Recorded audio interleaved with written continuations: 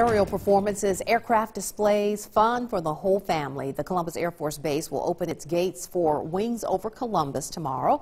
In addition to performances by more than a dozen aerial teams, the event will also feature some exciting attractions. There will be music and lots of great food out there. The teams were out this morning practicing in preparation for the thousands that are expected to attend the free event.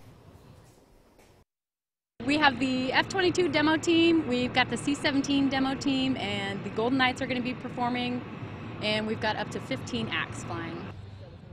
And the gates will open at 9 o'clock tomorrow morning. Opening ceremony starts at 11, and all of the events